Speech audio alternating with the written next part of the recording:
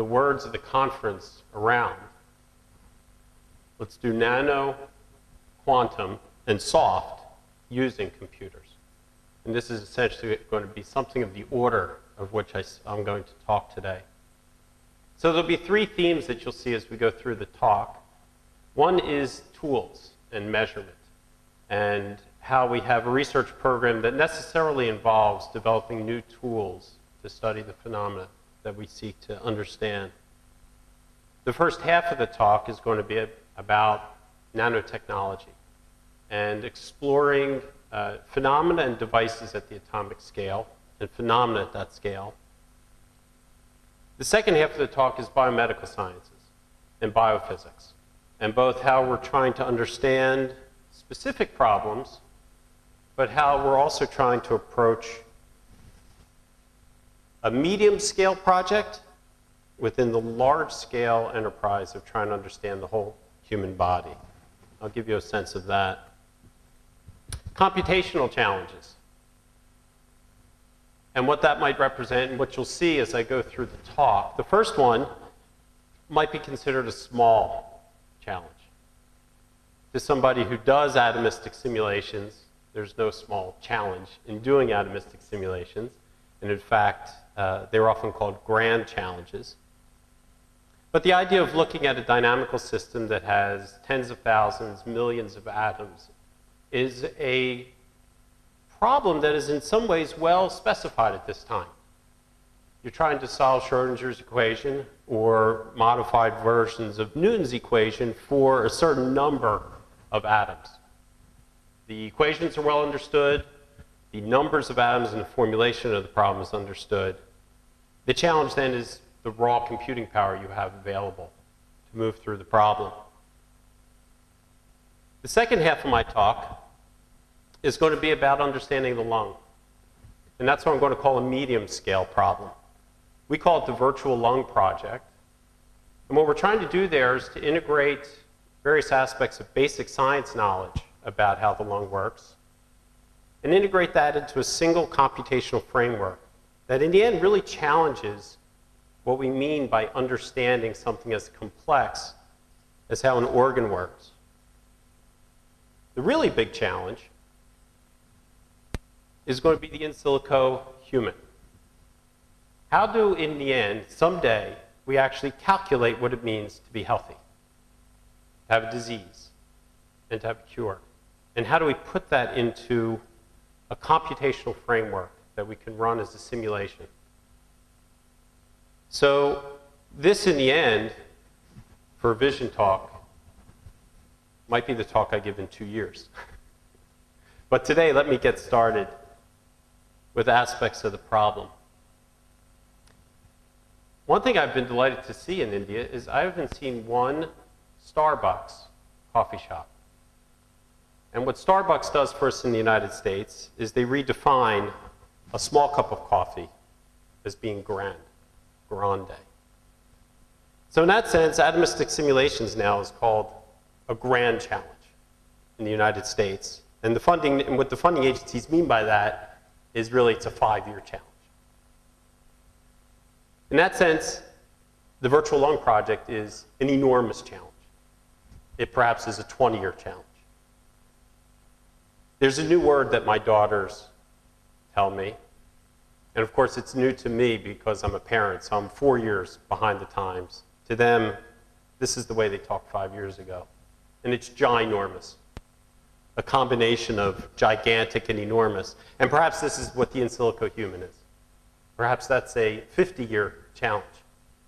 But hopefully as we go through this talk, as we understand in our vision discussion, we can understand or start framing the questions of what quantum computing and some of the algorithms we've been talking about today, how they might help understanding a problem that's framed in, I think, in very different ways from some of the challenges that have been described. So I was delighted to hear one of the first talks start with the caveat that no matter what the title of the course is, the professor teaches. So with that, let me get started with, no matter what I called this or what the first few slides are, this is what I know. And this is what I'm going to be talking about today. This is our research group, and it spans nanotechnology. We have the ability to fabricate devices at the nanometer scale. We have fabrication technologies available to us, and you'll see some of that in the first half of the talk. And that's this nanoscale sciences here. We have an NIH-sponsored center for applying technologies to a wide range of biophysics and biomedical problems. And then we also develop tools in collaboration with our computer science colleagues. And it's really the placement of all these into a single group that I think gives us interesting perspectives and the ability to approach problems in new ways. So this is one of the systems we've developed. It's called the nano manipulator system here. Here's some of my colleagues have helped develop this, Mike, Russ, and Sean. This is an atomic force microscope tip. If you're not familiar with the technique, there's very little to understand in a sense. It's a sharp silicon tip that's brought in contact with a sample. In this case, it's an individual carbon nanotube. It's the tip and the sample are inside a scanning electron microscope. So it's two microscopes. The electron microscope allows you to see globally what's happening, while the AFM tip allows you to reach in and touch. The control of the microscope is achieved through a handheld pen. And this is the fun. As you move your hand, the tip moves inside the microscope, like this. The fun part is, as the AFM tip touches the sample, whether it's a carbon nanotube or a single strand of DNA, it goes up in the air over the object, or it feels the force. And the fun part is that that's conveyed to your hand. So as you move your hand back and forth, the tip might go up on top of a strand of DNA. Your hand is pushed to go up in the air. And in that sense, you feel what's happening at the nanometer scale. And it gives you ways of exploring what's happening at that scale. So the darling of our investigation is going to be the carbon nanotube. Now, this took nanotechnology by a storm in around 1991. And for our purposes, it's very exciting because of the atomic lattice, the very regular lattice that's formed on the surface of the carbon nanotube. And this atomic lattice is mirrored in graphite, which has sheets of this atomic lattice. And in our interest in looking at atomic scale effects, this turns out to be a wonderful playground for observing the interaction between atoms in one part of a device with atoms in another part of the device. The other fascinating thing about this is typically when you do atomic scale studies in condensed matter physics, you have to do this in ultra high vacuum so that there's no impurities on your sample. Well, it turns out due to the nature and the non-reactivity of carbon in these forms, we could actually perform these experiments in air or the vacuum of an electron microscope and see atomic scale phenomena. The other thing to understand about the carbon nanotube is the way that the lattice wraps around the nanotube gives you something like a screw axis, or the chirality of the nanotube. And that can change, for example, how this nanotube would sit on the graphite lattice underneath it. And it defines an angle that that nanotube would sit on the lattice. And that's going to be important for us to understand. There's two types of nanotubes I'm going to talk about. One is going to be at the latter part of this section is going to be single-walled nanotubes. So it's an individual layer of graphite. And you can see our cross-sectional picture here of these single-wall nanotubes. The version I'm going to talk about initially are called multi-wall nanotubes, and these have concentric cylinders. And these are much thicker, 3 to 100 nanometers, than the single-wall counterparts. The first experiment I'm going to talk about is actually discovering this atomic scale phenomena and the dynamics of the system. And the way to understand this is actually quite simple, to understand the experiment and the logic of the experiment. We cannot resolve in our microscopy right now the individual atoms on the substrate and the nanotube. But it turns out to deduce what's happening at the atomic scale, we don't need to do that. We can look at the overall motion of the objects. So here's two pencils. This pencil has a hexagonal cross-section. It has facets to it, faces to it. This one here is round. And what I'm going to do here is I'm going to push on each of these pencils. What happens? Well, for the pencil that has square faces, when you push on it, it doesn't roll. It slides. And when it slides, it rotates in the plane.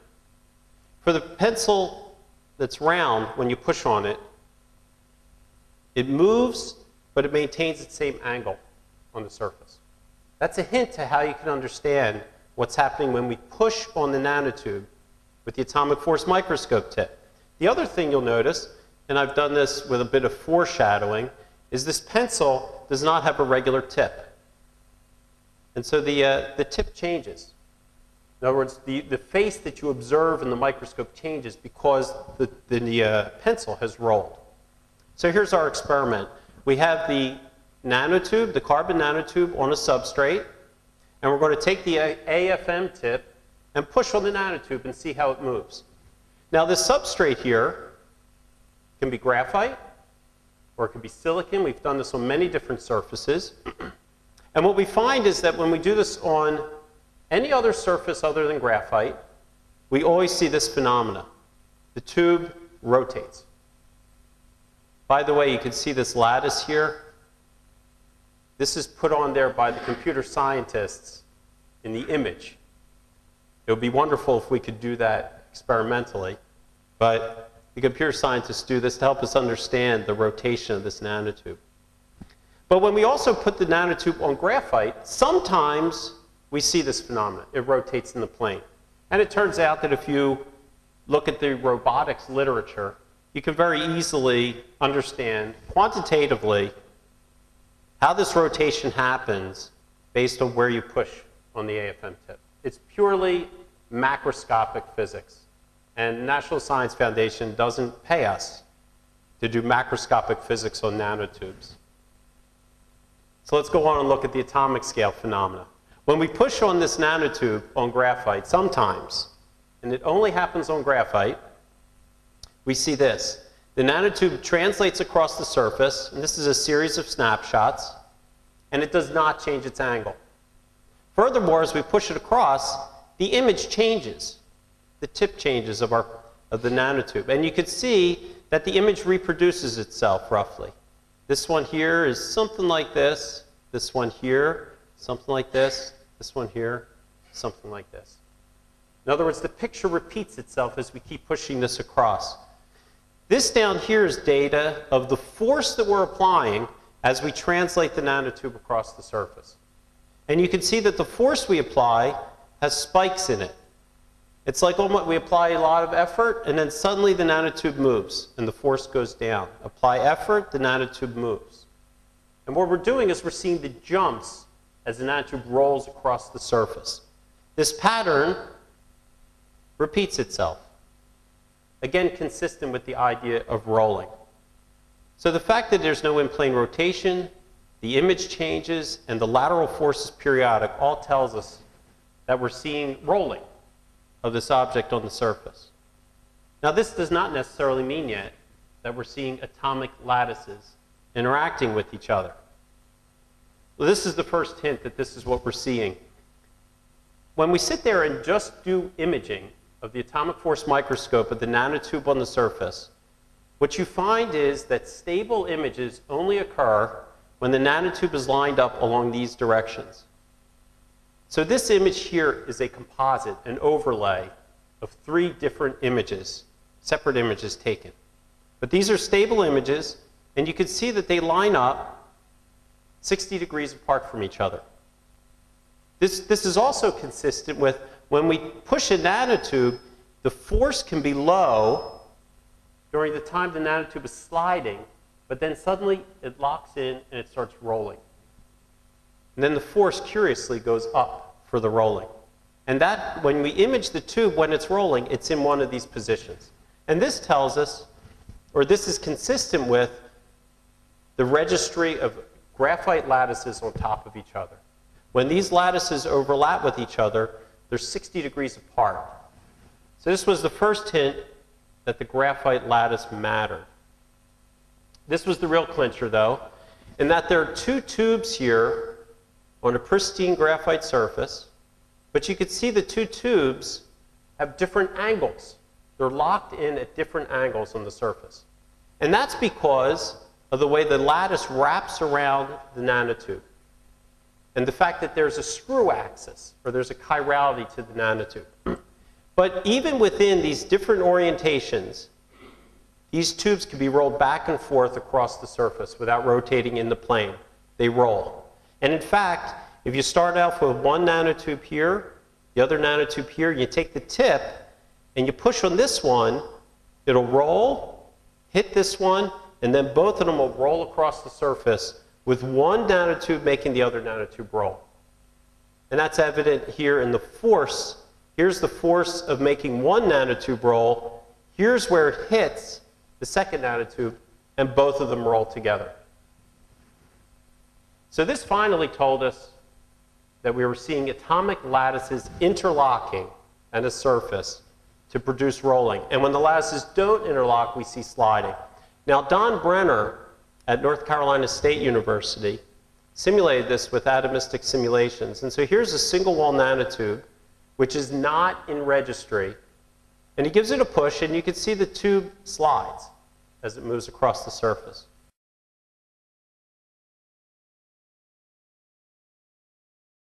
Now, when he puts them in registry, what he observes is that initially the single wall nanotube slides, but then it starts going through a rolling sliding phase. So this phenomenon can also be captured in the atomistic simulations at the single wall nanotube level. And it also reveals an interesting interplay between sliding and rolling during this phenomenon and how it plays out in the energy of the system. And if you look in detail at this, you can almost imagine atomic scale treads or atomic scale gears where the teeth in the gear are individual atoms. The next step for us in our interest in this kind of device is to ask, does this atomic scale interaction reveal itself in the electrical properties of the device? And so for that, we do a simple measurement. Here's the nanotube on the surface. Here's the graphite. We take our AFM tip, and now we attach a wire to it. And that wire is going to carry current into the nanotube, and we collect the current in the substrate. So we're looking at this interface here between the nanotube and the surface. And what we ask is, if we change the interaction between the nanotube and the surface, does that reveal itself in the electrical properties of that contact? So you can imagine the experiment is simply to put the nanotube on the surface, measure the current through it, then take the tip, push the nanotube to rotate it, and then measure the current going through it again. And then we're going to measure this current as we rotate the nanotube. And when we do that experiment, we find that the resistance here, as a function of the angle, goes up and down periodically. It changes by a factor of 50 as we rotate the nanotube. We know these points here are where the lattices interlock because we measure the friction. We measure the point where the rolling happens. And so that allows us to pin exactly what we mean by 0 degrees here. That's when the lattices interlock according to rolling. And if you blow up the scale here, right here, you could see this phenomena here where the resistance is high when the lattices are out of registry, but when they're in registry like this, the resistance is low. So this is one of the advantages of working with undergraduates, especially in computer science, is they don't realize how underpaid they are. And so you'll see several movies and images here generated by our undergraduate computer science students, which are beautiful images. And it's only when they graduate 3 years later that they realize how much they could have charged us for generating such images. And what this shows here, this shows us it's an artist's conception. There's no calculation behind this particular image. It shows us the electron wave on the graphite carbon nanotube, and it shows us the electron wave in the substrate. Now, the thing that is true in this picture is that the conduction states of the electron on the nanotube are preferentially along particular directions related to the graphite lattice. Similarly, in the substrate, these directions are directions in momentum space or in K space, where transport is possible. And so actually, if you go through the quantum mechanics of this problem, what we're seeing here is essentially momentum conservation in this contact here. Typically, when people talk about contacts, you talk about energy conservation, for example, in band overlaps and semiconductor contacts. Here, we're talking about momentum conservation in a contact. The next question for us was, can we look at this atomic scale interaction that we see in mechanical effects and in electrical effects and capture this in a device setting? So if we look at some calculations, these were performed by my colleagues Alper Buldum and J.P. Liu at UNC. They took single-wall nanotubes here. They brought them into contact, and again, they measured the transport properties from one nanotube to the other. And there's two ways that you could start changing this interaction. You could rotate it. You twist this nanotube with respect to this one, or you can translate. You can move this nanotube rigidly with respect to this one. In either case, you see changes in the resistance of the contact according to either the rotation or the translation. And again, these changes here correspond to atomic lattice interlocking effects, similar to what we see in the rolling and the electrical contact. So the challenge for us was to say, can we put these effects into a device? And that has started basically what's going on about 4 years now of research, and we're getting close. That's okay, it wasn't that important. So here's the device. To capture this in a device, we take a single nanotube, we put a paddle on it, just a metal seesaw, and by twisting this, we can twist this nanotube here. The goal eventually will be to put another nanotube across it. Here would be the contact that we study. And as we rotate this nanotube here, we'd be changing the atomic interaction between these two nanotubes here and hopefully capture that in our measurement. Unfortunately, I don't have results on this device. So what I'm going to talk about for the next slides is our progress in moving towards this. I'm just going to talk about this device here with the paddle on it and what we understand about that. Let's see now if Windows will be cooperative with my talk. So there are more mundane computational challenges that we need to solve while we talk about grandiose schemes of quantum computing. We haven't solved silicon. All we had to do was threaten it in order to get it to work. So here's what we're doing here. Here's a paddle device. This is a silicon paddle device. And various groups at Cornell and Caltech have done fantastic things with these devices in terms of understanding the quantum properties and the Q and the sensing properties of these devices. Here's our devices where we have an individual nanotube. It's suspended up off the substrate. We etch away the substrate, and then we deposit a piece of metal here to give us a way of twisting the nanotube and also a way of detecting the torsion in this device.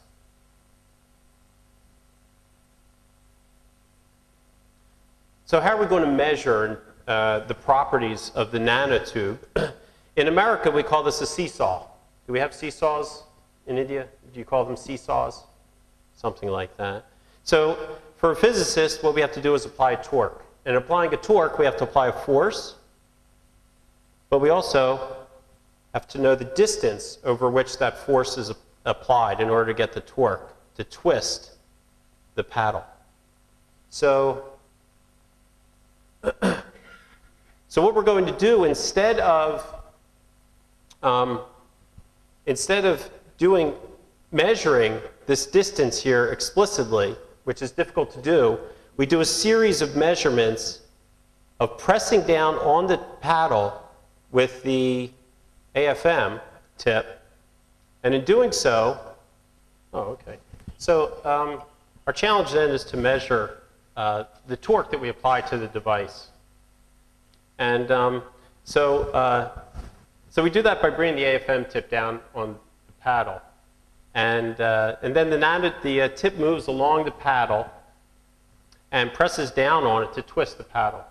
And in doing so, we can acquire a set of data of the force that the tip applies as it moves along the paddle. And in that way, we can understand exactly where the carbon nanotube is in the paddle. And we can understand the twisting of the paddle as well, the torsional properties of the carbon nanotube. So this is the smallest paddle that we have to date. It's about 300 nanometers in length. This is a multi-wall carbon nanotube device, which probably is about 15 nanometers in diameter. This student, Arish Patel, was an undergraduate in our group. He has since left. And sometimes the most fun things the students do is when they don't ask you for permission before they go ahead and did them. So he came up to us one day, very proud, with this device. And what the device is, it's two paddles on a single nanotube. And we were delighted with it. It's a wonderful device. But then we looked at him and we said, Arish, what's it good for? And he just looked at us. It was like, hmm. And the device sat there, and you could think about various interesting things like coupled oscillators and exotic things. But sometimes the simplest insight is the most powerful. And in the end, what we realized was this device can tell us that we are truly twisting the carbon nanotube itself when we press on the paddle. And the way we could do that is we image both paddles. We can quantify their tilt angles. If we then take the AFM tip and we press on one of them to rotate it, the question is, does the other paddle rotate? If the nanotube itself is truly twisting, this other paddle should also rotate. And in fact, that's what we observed. And so that simple observation was, in a sense, the most profound thing to do with this device.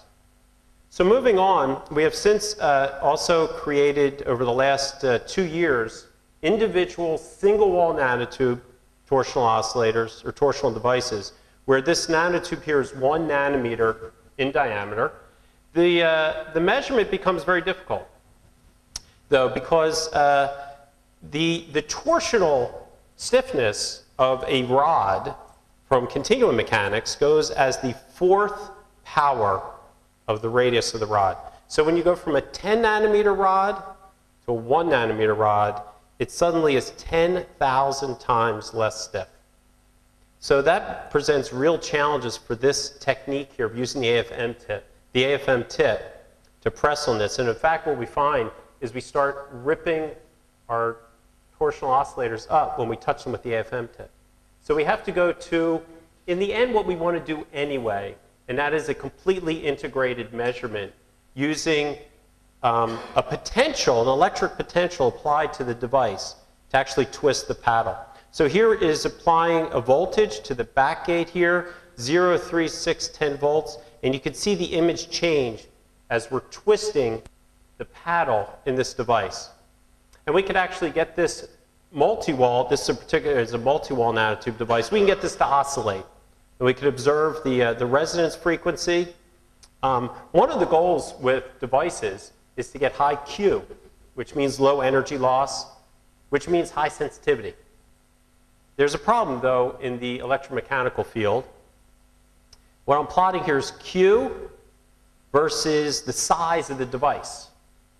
And this isn't talked about very often in the nano device area.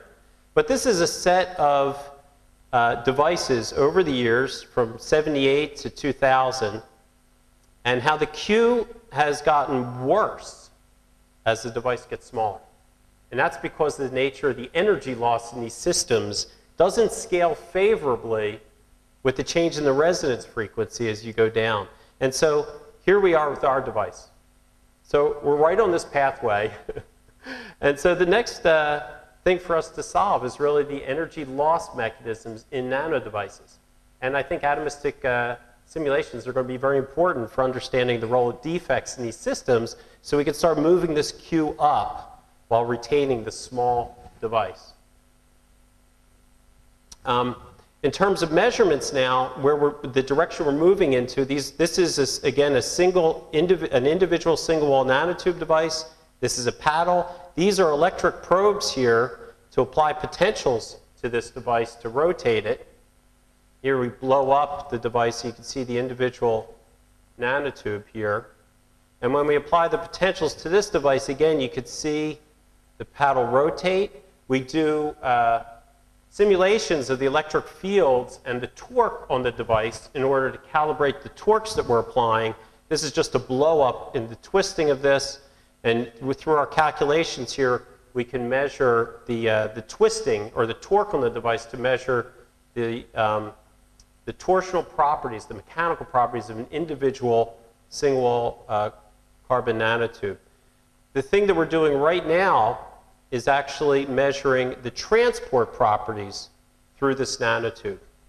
And in measuring we can measure the electrical properties through the nanotube as we twist the paddle. And in that way, really complete the integration of the device in that we're not measuring the twisting by an image in an electron microscope, but we're measuring the twisting by the current through the nanotube. And it also gives us insights fundamentally into the properties of the nanotube in terms of the electromechanical coupling. Now we're going to start the second half of the talk in talking about the lung and the biophysics of the lung. So here's the lung, and the role of the lung is to bring oxygen into the body. And what the body does then is it creates this large surface area between the oxygen coming in and the bloodstream. Anybody have any idea what that surface area is of the lung? If you took that surface area and you stretched it out flat,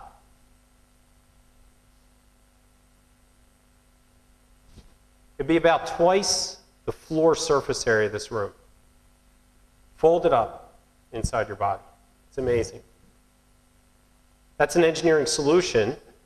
The unintended consequence of that is if a pathogen, a virus or bacteria, wants to get into your body, the perfect place to do that is in your lung.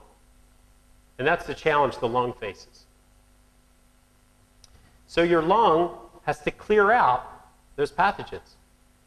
How many people here have changed the air filter in your house? It's usually a task which I try to avoid because it's horrible, right? You open up that filter, you pull that filter out, and it's covered with dust. Animal hair. There's also bacteria and viruses lodged in there that you can't see. What's captured in that filter is what's being captured in your lung every day. Remarkably, your lung is sterile. So how does it do it? First of all, it has a filter. The filter is mucus. Everybody here knows what mucus is. You've cleaned a version of it from your child's nose when they have a cold. And that mucus layer lines the lung. It's about, you should think of it about the size of a sheet of paper. The thickness of a sheet of paper lining all those surfaces of your lung, the surface area of twice this room. Your body, though, then has to change that filter.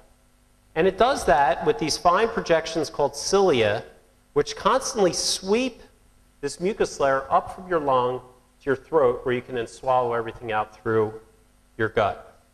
And that, in the end, is the physics challenge that we're undertaking in understanding. This here is a side image. This is the tissue up here. This is the air layer. These fine projections here are cilia. And if the movie was playing, you'd see these cilia beating rhythmically in time. What are cilia? Of course, we're very proud of our single-wall nanotube device. The complexity of that device is absolutely trivial compared to what cilia do in a biological system. Just talking about the individual cilia. This is the mechanical structure of a cilia. And we know this structure from looking at transmission electron microscope images of what this, in the end, as a nanomachine is doing. If you look at this image, you could see these structures here which extend all the way throughout the length of the cilium. They're about 7 microns long, about 250 nanometers in diameter. These are kind of the passive structural elements, the steel columns in the building that's the cilia. These are microtubules that themselves are made of proteins. So these individual dots here are not atoms. These are proteins, which themselves are made of tens of thousands of atoms. So these structural elements go up and down. What makes the object move, the cilia move, are these motors, these proteins, which change their conformation in burning ATP, and they cause these structural elements to slide past each other. When they slide past each other, but they keep the base fixed, it causes twists, it causes bends to occur in the cilia. And that's what causes the cilia inevitably to bend. Now there's a saying that when you're a hammer, everything looks like a nail. And so of course in any discipline that you happen to be in, you kind of frame the world around you. So it was fun to understand that over the past 5 years, cilia have had a huge surge of intellectual activity in the biological community in understanding the role of cilia in the human body. They're literally everywhere in the human body. Here's David here. David has cilia in his brain where they cause the flow of cerebrospinal fluid. And in fact, defects in cilia are associated with hydrocephaly, which is a disorder that affects infants. They're in your ear, serving the same function as they have in your nose and in your lungs, where they're sweeping pathogens out of your body. I already talked about the lung. They're in the kidney, in a form in the kidney where they sense flow. The cilia, the tufts of cilia in the lung. You're familiar with images of how sperm move. Sperm have this tail. This is called often a flagella. It is identical in structure to the cilia in the lung. It has the same architecture, the same proteins even. So you can imagine, and it's true, that if there's a defect in the proteins that affects cilia in the lung, it also affects how flagella beat. So there's a class of patients which cough a lot because their cilia cannot move the mucus through the lung. The only way they can get the mucus out is by coughing. But they're also infertile. They can't produce children. And it's because the sperm cannot move. They're also in the fallopian tubes. In the fallopian tubes, the cilia are responsible for moving the ovum from the ovaries to the uterus. So again, if the cilia aren't working, the ovum can't move correctly. A doctor named Kartenegger understood, let me skip this here. A doctor named Kartenegger understood that there was a third condition he saw in patients, and that was that half of the patients that had these problems of coughing and being infertile also had their heart on the wrong side of their body. That's a condition called situs inversus. And that indicated that cilia are also important in embryonic development. And in fact, over the last 3 years, 3 to 5 years, this is a 2002 paper, they've identified that there are individual cilia inside a region of the developing embryo called the nodal cleft. So you blow that up, you can see this field of cells, you can make out the cells, and there's a single cilium projecting up there. These cilia beat. They actually don't beat like this, like the lung cilia do, they beat like this. And they produce a fluid flow. And so if you look at this region here, they beat and produce a fluid flow. That fluid flow can be detected by putting tracers in. And what this group did in Japan was they took these developing mouse embryos and they put them in a fluid channel. And what they showed was they can control which side of the mouse, developing mouse, the heart shows up on by changing the direction of the fluid flow across these oriented embryos. So that shows that cilia are important for embryonic development. They control fluid flow in the developing embryo, and that dictates the distribution of organs inside the body. Now, I'm going to return to the lung. Here's the filter. It's this thin layer of mucus. Here are the cilia, which make the mucus flow. What this movie would show is our experimental system, which is actually a culture in a dish of these lung cells. They divide, they sprout cilia, and then inside a little dish here, these cilia all beat. They produce a layer of mucus. They regulate the height of that mucus. This is an amazing system if you think about what your body is doing. And they produce fluid flow in this little dish, a coordinated fluid flow. So you can imagine, or it was fascinating for me to see the delight of my students who've been working with these carbon nanotube devices. And no matter what happens, what you're doing, if you do it for 5 years, it's somehow no longer as fascinating or as remarkable as it was when you first did it. For them to come over and see these cilia beating in this dish all by themselves, no voltage inputs, producing a fluid flow, was an amazing thing to see. So here's lung research. Here's the lung. We have a group of about 15 investigators studying the lung. They've been doing it themselves over in health sciences. They're all looking at different aspects of the lung. Some of them are looking at the polymer physics, some looking at the mucus, some looking at what happens in animals. Tim Elston is a mathematician who's doing the biochemical network modeling for the chemistry that's happening. Soren Mitrin, I'll talk about him soon, is doing finite element models of cilia beating. And me, well, I'm a physicist, so I think about forces. But all of us thinking about the lung with a different viewpoint. Rick Boucher thinks about patience, which is very important. How do we come back to an integrated understanding of the lung? And so in a sense, this is like the parable about the blind men and the elephant. Each one of them touches the elephant at a different place and comes up with a different mental picture of what the elephant is. But of course, the elephant isn't what each one sees individually. It's what together they're seeing. And so it's actually a very profound comment, I think, about research in general, and in particular research in medicine, where the problems are so complex. The knowledge, it's almost frightening to understand that the integrated understanding occurs in individual people. It comes together in groups, in meetings, but in the end, it goes away as individual people.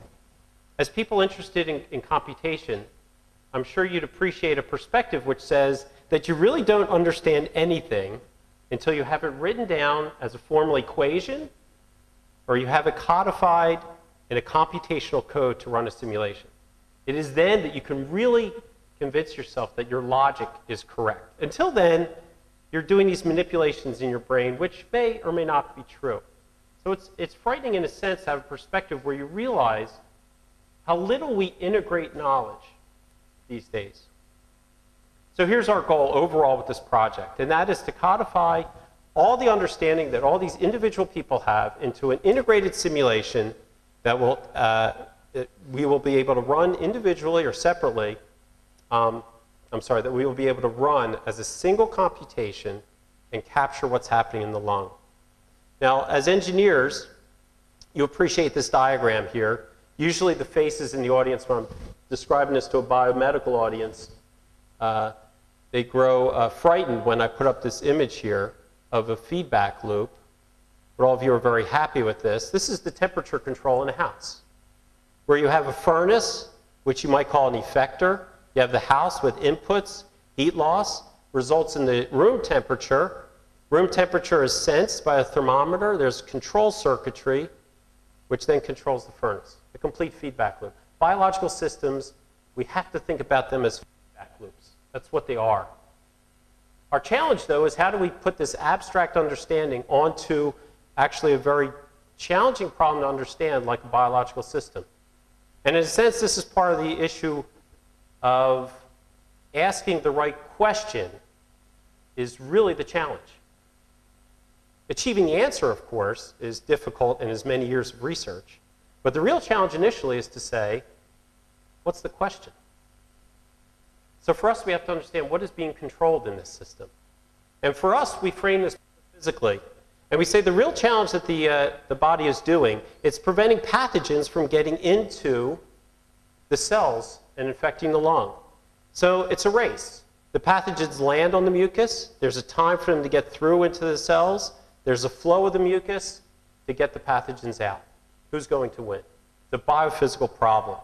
So it's transport of this mucus, whether it's transport of the pathogens through or the flow of the mucus, both of those are what need to be controlled. Producing this mucus transport is propulsion, cilia and airflow.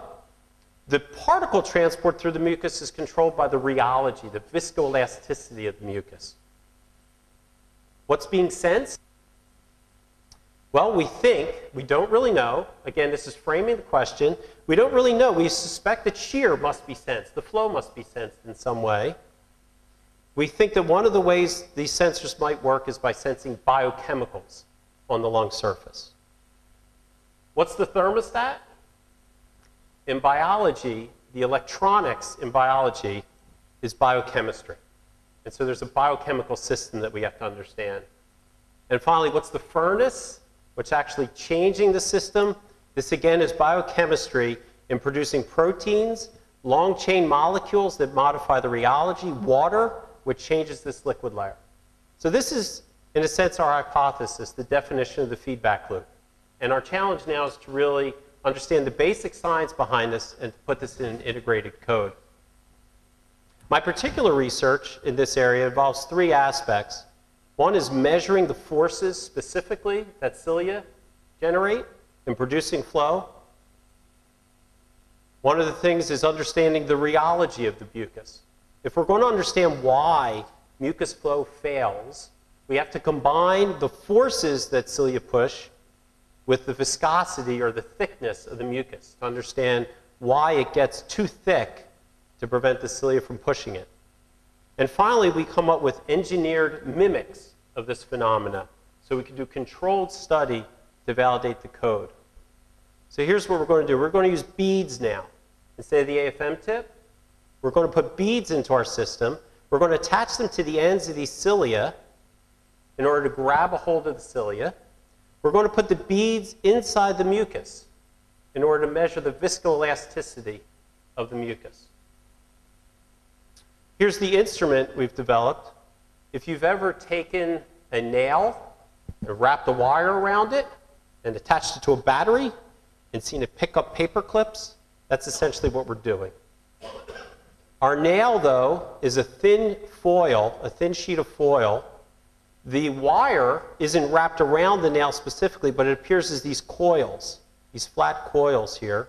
And they produce the magnetic flux that travels down the nail to the center region where our sample is. We flatten out the geometry of this so that we can do high-resolution microscopy. And this has been the work of Jay Fisher as a biomedical engineering graduate student. We've connected this up so you can hold on to this bead floating around in the microscope with the pen. So as you move the pen now, you're moving the bead around, floating in 3 dimensions to interact with the specimen. Here's what it looks like. Here again are these tips. And the sample is in the central region here where we can then measure the properties of the cilia. Here's what the experiment looks from the side. You have the bead attached here. You have this tip that comes in, and now it's going to apply forces on the cilia. Unfortunately, this movie, of course, isn't playing, but this is what it looks like. And if the movie was playing, you'd see these beads going back and forth. And then when we turn on the magnetic field, the bead is pulled, the beating stops, and we stall the cilia, and we can measure that. So here's something of what we see. Here's the cilia beating. We apply a small force. We can see the whole cilia shift over, but this amplitude has decreased over the initial amplitude. When we apply a larger force, we can get the cilia to completely stop beating. So this starts quantifying the stall force. So what I'm plotting here, the student, for some reason, there's only so much you can tell students. At some point, they are just going to do what they want to do. So David Hill likes to draw graphs going up. All right? So let me try to explain this. This is the deduction or the reduction in the cilia beat versus the force. So 0 means it has its full beat. 100% means it is stopped. That's the way he wants to plot the data. It's fine, as long as he takes the data. He can plot it any way he wants. So the stall force here is somewhere around 600 to 700 piconewtons on the cilia. And there's details involved in this that I don't have time to discuss right now. Now, Jeremy has been working on using beads to measure rheology.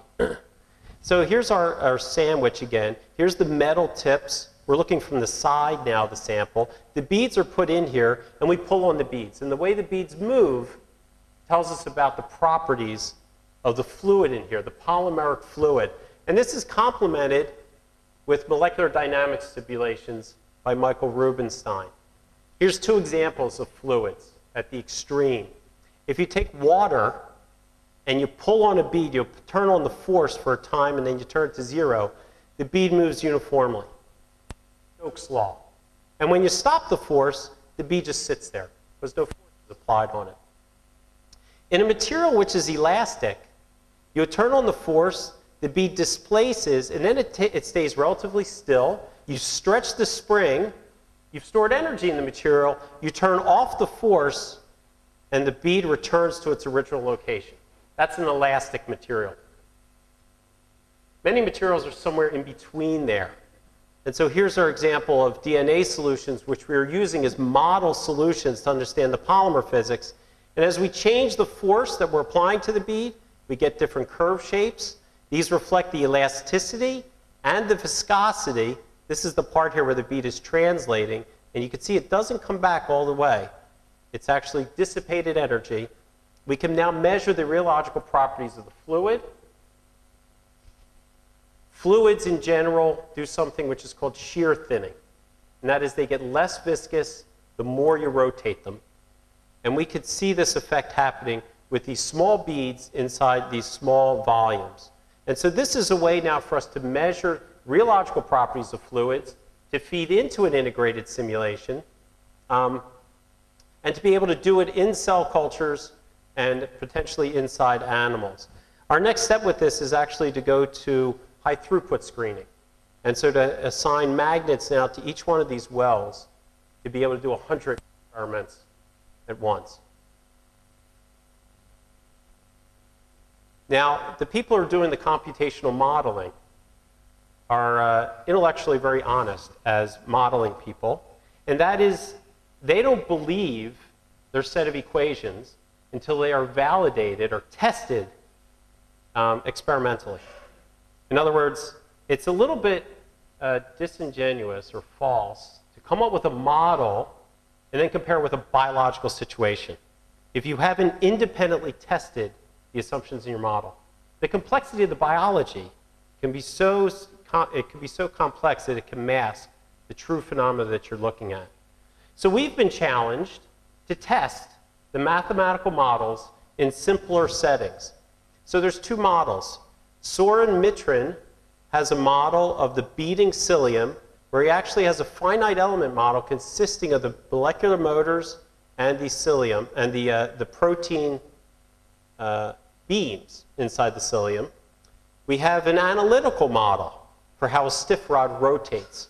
So what we've done is we've taken, experimentally, we've taken these rods that are the diameter and the length of cilia. We put them into our magnetic system, and we can get this rod to spin inside a fluid. We take a particle inside the fluid, and we can track the motion of the particle inside the fluid. And in doing so, we can get the details of the fluid motion.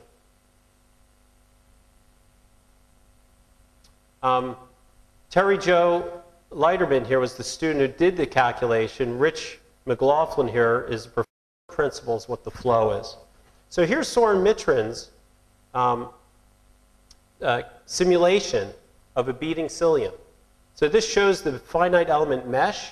And what this mesh is actually also doing is keeping track of the fluid flow around the cilium. So these arrows here are actually calculating what the fluid flow is in a set of dynamical equations. And what we're challenged now to do is to develop a biomimetic system to test this, which it may also have other applications. And we do this very simply. We fill the pores here with a polymer solution that contains magnetic particles. We release it, and you can see these projections here, which are the size of cilia.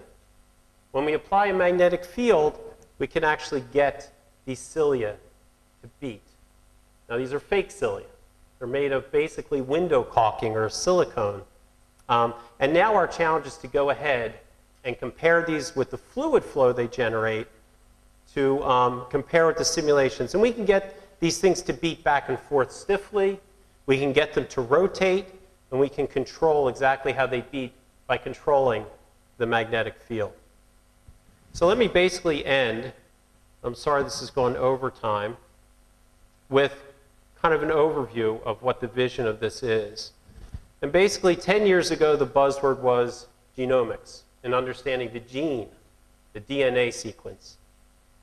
8 years ago, 5 years ago, the question was proteomics. What are the proteins generated from these genes? More recently, attention has turned to a very awkward word called metabolomics, where you're looking at the biochemical networks that these proteins undergo to generate metabolism. In the end, what we are returning to is pathology, in other words, disease. If any of you have sneezed, you know that forces are involved with sneezing. And so what we're trying to do is introduce physics and predictive computation into medicine to generate a truly computational and predictive science from medicine.